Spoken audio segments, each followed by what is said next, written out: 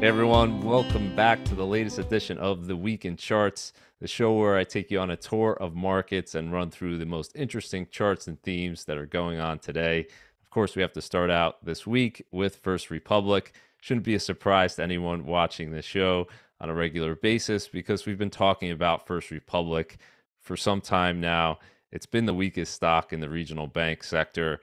And after reporting earnings, its stock really collapsed last week, and it ended the day on Friday with very little in terms of market cap left. So you're looking at just a few months ago, this is a bank that was worth over $20 billion in terms of market value, and that dropped to below $1 billion last Friday. And what was going on here? Just a classic run on the bank. The too many people are leaving the bank, so over $100 billion in terms of deposits moving out of the bank, if we're not including that $30 billion infusion from the big banks. And First Republic's paying more for their borrowing costs, and that net interest margin's falling. And this is not a situation that can go on for very long. And indeed, it didn't. Monday morning, they announced that JP Morgan Chase would be taking over all of the deposits. So all the depositors, once again, will be made whole. And what you see here is just the big banks, once again, getting bigger. That notion, too big to fail, it really continues here because we're seeing the bank that was already the biggest bank in the U.S. Get now even bigger. So if we look at the uninsured deposits, this is a surprise to me that it was actually this high, 19.8 billion at the end of the first quarter. So apparently it wasn't enough in terms of this scare from Silicon Valley Bank and Signature Bank, and maybe because the depositors ultimately were unharmed there, you still had this many deposits in terms of being uninsured. Well, they're all safe, including that, of course, 30 billion from the other banks as well. Everybody in terms of the depositors walks away 100% whole. So how big is First Republic Bank failure on a scale of U.S. bank failures in history? How do we put that in context? Well, it passed Silicon Valley Bank to become the second largest bank failure in U.S. history. So pretty sizable bank here. And now you have the second, third, and fourth largest bank failures in history occurring just in the last 2 months. So pretty significant. Not a lot of banks failing, but the ones that have failed, pretty sizable. And then just to give you some perspective here, from 2009 through 2022, you had 511 bank failures in the U.S., and the total assets of those banks was 339 billion. And just in the last 2 months, we've had 3 banks fail, so not a huge number, obviously, compared to 511. But the total assets of those significantly higher at 548 billion. So pretty significant here. 3 banks failed so far. All the depositors again are made whole, but of course that's going to cost somebody money, and it's costing the Deposit Insurance Fund an estimated here over 30 billion in terms of total losses here to the fund. So you have First Republic Bank, the estimate is 13 billion. That's a little bit less than Silicon Valley Bank. So it's going to put a dent in that deposit insurance fund, which was 128 billion entering the year. And what they're talking about is raising the rates in terms of what banks have to pay. They're going to be assessed higher rates in order to replenish this fund going forward. So it's pretty interesting thus far. We still have this situation where there's no explicit guarantee in terms of these smaller banks. If someone fails, we still have that comment from Janet Yellen saying if there's a bank that causes systemic risk, the depositors would be made whole. But there's still that question mark. So the question remains out there: is there going to be another bank in the next few months or the next year that becomes similar to First Republic? And do they have a similar outcome here where all depositors are made whole? That remains to be seen. But if we look at the price action here in terms of S&P, pretty interesting, really unfazed by the First Republic move. During the Silicon Valley Bank failure, you saw a little dip in the S&P, came right back. But here, S&P rallying into the close on Friday. JP Morgan Chase seeing a little bit of a bump in its stock today. This isn't reflected in this chart, but obviously doing well in the year. So investors not assuming this is going to be a bank crisis that hits the bigger banks. Indeed, they're saying they're actually going to benefit from perhaps buying these assets on the cheap. And interesting in terms of the regional bank ETF, as First Republic was declining really rapidly on Friday, you were seeing the regional bank ETF actually move higher, and it's kind of just gone sideways here over the past month or so. And so you're not seeing a broader, in terms of the declines, you're not seeing a broadening of this in terms of investor risk expectations. So we'll see. Perhaps it's going to be just limited here, or perhaps we just haven't seen it yet. And as more banks reveal the deposit outflows and different situations in terms of commercial real estate and what the pressures that's going to put on these banks, will we see more in the coming weeks and months? That's going to be the big question. But again, in terms of the broader market, really not only shrugging it off, but acting extremely complacent. If we look at the VIX, the volatility index, almost shocking. You have the second largest bank failure in history, and the VIX is at its lowest level since November 2021. So VIX closes below 16, and we haven't seen these levels since November 2021. And the historical average is around 19 and a half, so well below that average. So very quickly, the markets have become extremely calm and complacent, and perhaps saying that's going to be the end of it, or perhaps has become too complacent. So if we talk about what that impact of First Republic in terms of Fed policy, what are the markets expecting? Well, once again, interesting surprise, similar to the expectations after First Republic. Very quickly, the market recovered in terms of the S&P, and very quickly, investor expectations expected another hike after that failure. And they're indeed expecting another hike here today.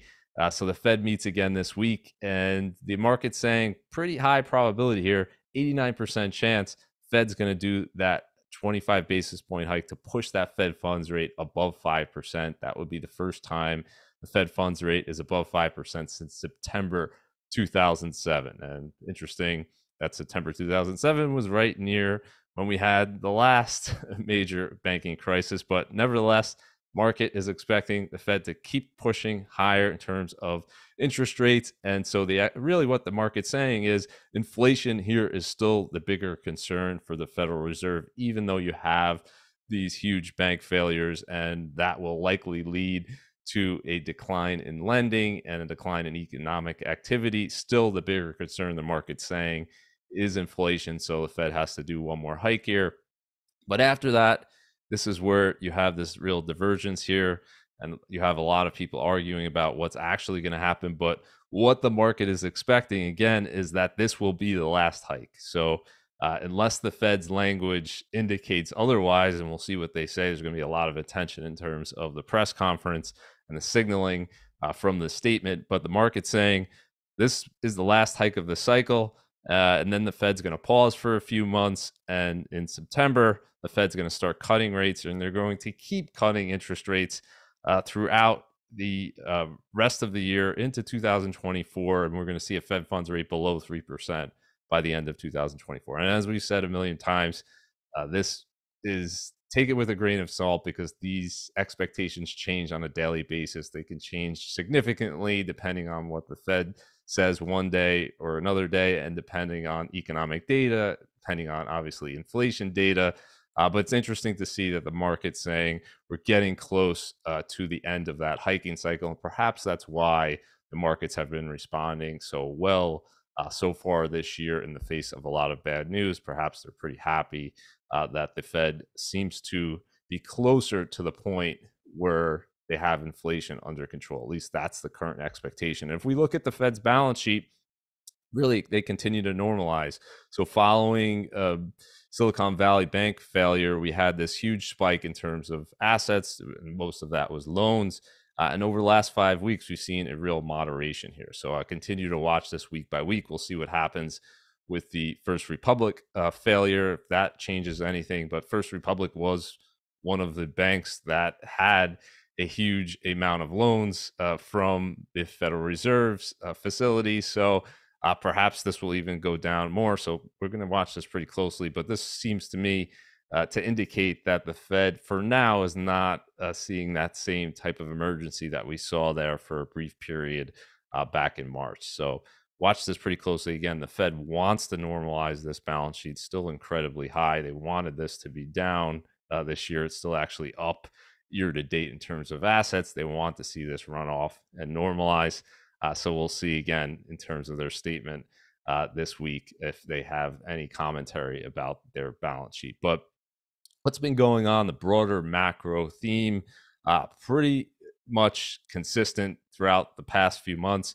And really, that is reversing the excesses that we had in 2020 and 2021 in terms of the money supply just exploding higher. So we had that crazy situation where we had this huge, enormous, unprecedented increase in the money supply. We have 40% increase in just 2 years, 2020 and 2021. And now we've seen just this 180-degree reversal where on a year-over-year basis, money supply is actually now down 4%. That's the biggest decline on record with data going back to 1960. So as we talked about on the way up, money supply increases this much. It's always been a leading indicator of higher inflation rates. Indeed, that's what we saw. And with money supply going down, the expectation, at least in my view, would be we're going to see a continued decline in that inflation rate. If we look at it on a year-to-date basis, we're already on pace for the biggest decline that we've seen with data going back here to 1959 in terms of the money supply. So this is a positive trend in my view because this was an excess that needed to be reversed. Of course, there's been some pain in terms of markets. There's been some pain in terms of the economy, and may be more pain to come, but this is a necessary amount of pain that you need to have in order to bring down this inflation spike, highest inflation we've seen since the early 1980s. So we got another data point on that front, PCE index, which is something the Fed looks at very closely. And if we look at that overall PCE index, another decline here down to 4%. Still above that historical average last 20 years, around 2%.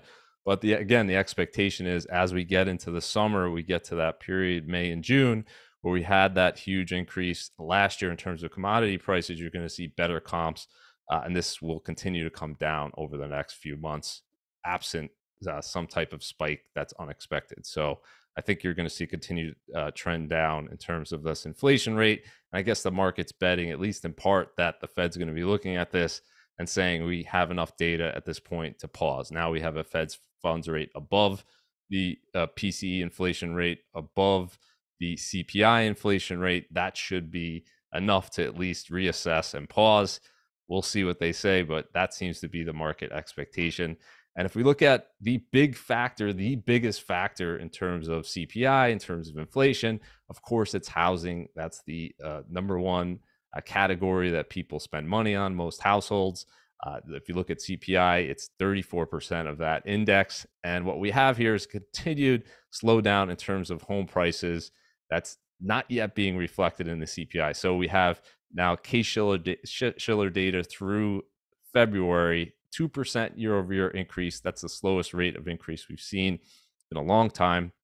And remember, this is as of February. It's lagging by a few months. If we look at the Redfin real-time data, we're down 2.8% year-over-year. That's the biggest year-over-year declines we've seen in the housing market. You have to go back to 2012. So good sign there. If you're looking for ahead in terms of CPI, again, we've talked about this lag between housing data in terms of CPI and housing data in terms of the actual data.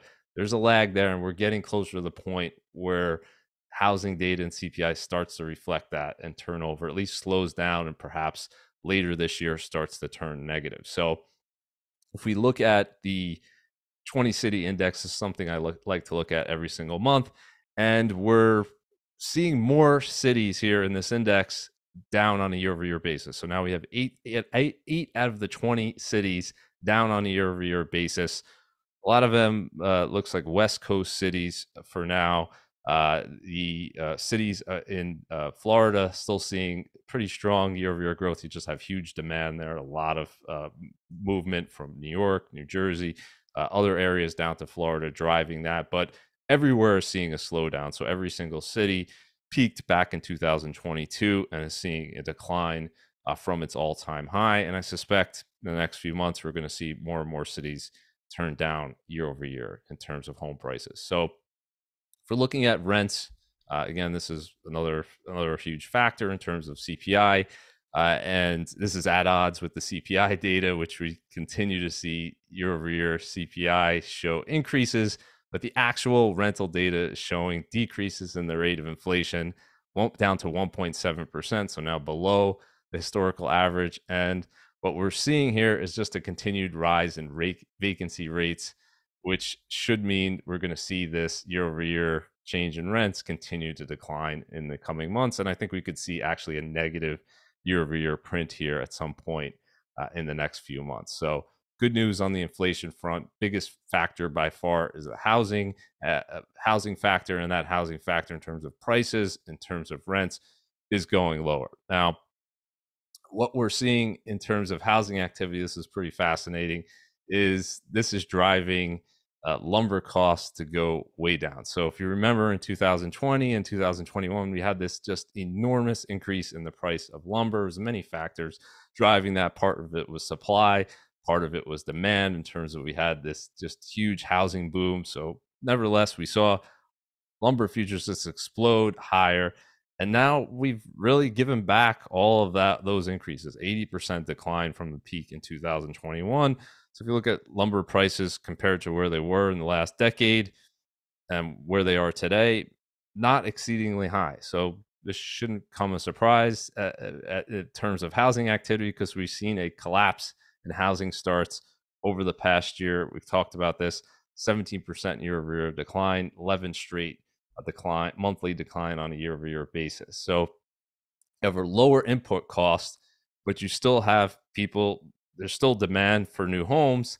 And so, as we've talked about, this is helping home builders, helping home construction, because their margins are being helped by that lower input cost, but they're still selling homes. Apparently, they haven't cut them as much, and the market's pricing that in and giving home construction ETF here up over 30% in the past year versus a 1% gain for the S&P 500. So very interesting to see that, given the huge decline in housing activity. You have this expectation that there's going to be a huge increase in terms of home construction in the coming years, with the home builders exceeding the market by a huge margin. So if we look at the housing market overall in terms of activity for new homes, but particularly existing homes, what we've seen is a market that's been in a standstill. And if we look at pending home sales here,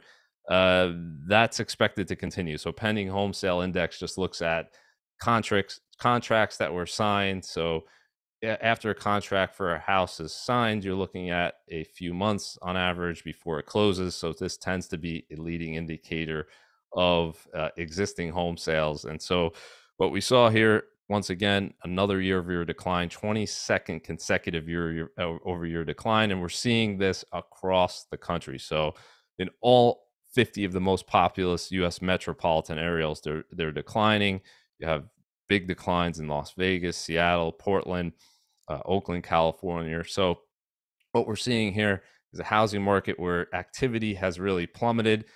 And this is really the big reason, other than affordability, that's happened, is that you have just so many people that are in mortgage rates that are much lower than today. So if we look at the overall percentage of people that have mortgages and what the rate that they're paying on those mortgages is, over 70% are paying 4% or less. So a vast majority of people have mortgages either for refinancing, or they bought homes in 2019, 2020, 2021, when mortgage rates were at these record low rates, and they have mortgage rates very low. And the narrative is that these people don't want to sell their home, because if they were to sell their home now and get a new mortgage in a new house, they wouldn't be able to afford that house, because the mortgage rate obviously would be much higher. We're looking at mortgage rates today at 6.4%. So what this has led to is just very few homes out there for sale. and that has really, I guess, supported in some way the housing market. We haven't seen prices come down rapidly. We've seen them come down, but not rapidly, and that's likely because we're just not seeing enough in terms of supply out there. And there's still some demand. You have an increase in cash buyers. You have other factors still driving some home sales, but I guess this isn't to say that home prices won't come down, but I guess it's just slowing the pace of these declines because people are in the situation where they if they were to sell their house, they couldn't buy a new house because at the same monthly mortgage payment because interest rates have gone up so much. So it's pretty interesting. You have this back and forth going on where people saying, "Well, this is the reason why housing."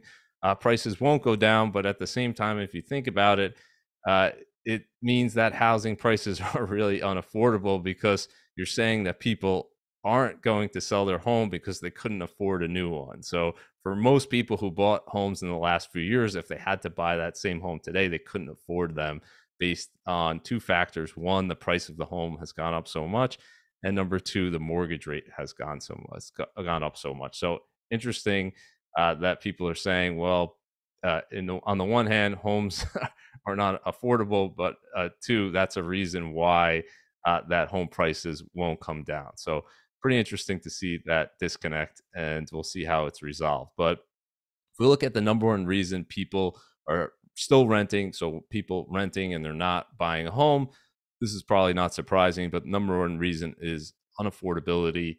And if we just look at the data, we just look at the numbers, it's really obvious how unaffordable things have become versus just a few years ago. So 3 years ago, you have a 30-year mortgage rate at below 3%. The average new home price in the U.S. is $360,000. Today, the 30-year mortgage rate is more than double that rate from 3 years ago, and you have a significant increase in the average new home price at $562,000. And if we just take those numbers and say, well, what would you need in terms of a down payment today versus 3 years ago? And what does your monthly payment look like today versus 3 years ago? It's just night and day. So 40,000 increase in your down payment necessary because of that increase in the home price, and 132% increase in the monthly payment due to that increase in the home price and the huge increase in the mortgage rate. So that's pretty much unaffordable for most people. That's the number one reason that people who are renting, that's why they're renting instead of buying a home. They can't afford to live there, or they can't save enough money for the down payment. So that explains a lot of it. And if we look at, this is an interesting data point out of Apartment List, home ownership rates versus compared to different generations. So you have millennial, Gen X, baby boomers, silent generation.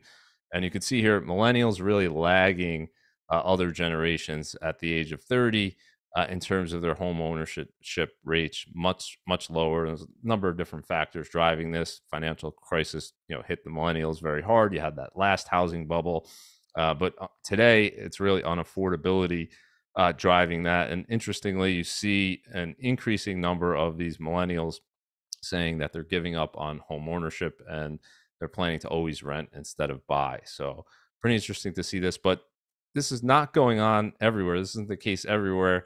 It's really a divide between areas that are affordable based on people's incomes and areas that are not. So if we look at, in particularly the Midwest, if we look at Michigan, Minnesota, Ohio here, you have much higher home ownership rates than you're seeing in terms of New York and California. So areas that are still affordable for millennials. It's not that millennials don't want to own homes. It's that the twin housing price bubbles that we've seen in the past 20 years have really driven them out of the market in a lot of cases. So how do you resolve this? Well, we've talked about it. The quickest way to resolve it is, of course, for prices to come down. It's very hard for incomes to show the type of appreciation that we've seen in terms of the housing market. We showed that comparison from 3 years ago. You have that monthly payment going up over 100%. Well, incomes, needless to say, are not going up 100% in 3 years.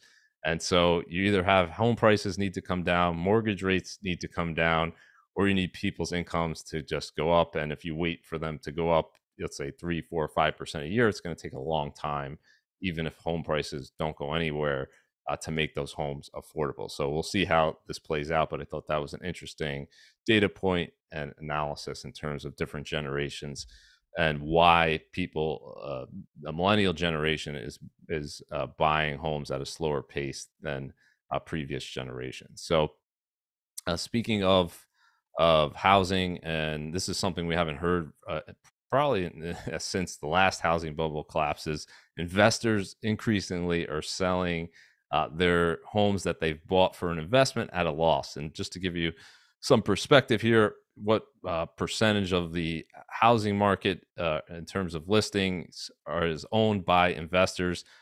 We're at 10% currently, which is much higher than the historical rate. It's actually down from the peak that was over 12%.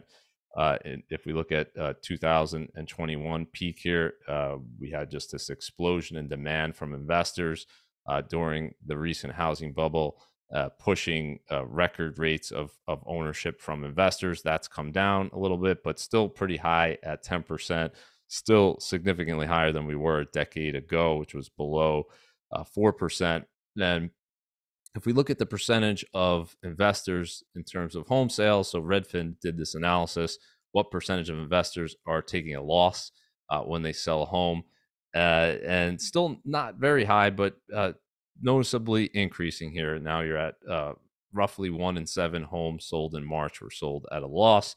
And as you can see here, we're coming off a record low in terms of course, home prices were only going up for a decade straight. So very few investors were taking a loss. And now that's just starting to change here with home prices coming down again. But as you can see here from this chart, we're nowhere near where we were in terms of the last collapse in the housing bubble. So if prices continue to decline, you're going to see more and more investors taking a loss. And we're already starting to see that in many of the pandemic boom towns. So areas like Phoenix that saw this huge appreciation in home prices. But now we're seeing the opposite, where prices going down more rapidly.